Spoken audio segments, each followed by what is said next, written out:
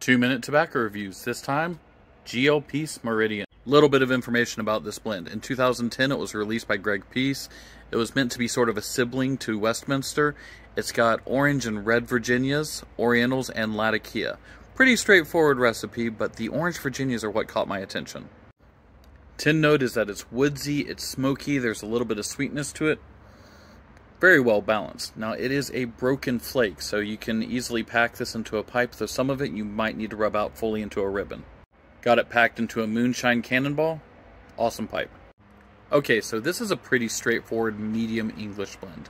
It's a good all-day smoke. It's got that wonderful smoky quality, not overpowering, but it's held in balance by the Orientals, which also include Turkish, I should mention, and the Virginias. The Virginias add in a nice layer of sweetness. It's not too heavy on the nicotine.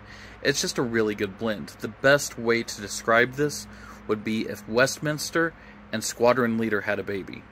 There's also an interesting creamy nature to it, and I don't know how exactly that all came to be, but I'm guessing it has something to do with the orange Virginias. All in all, this is just a really great testament to balance. Everything is perfectly aligned in this blend, and I think it's a testament to just how great a blender Greg Pease is, because he's able to take basically 3 or 4 ingredients and make something new with them that's worthwhile.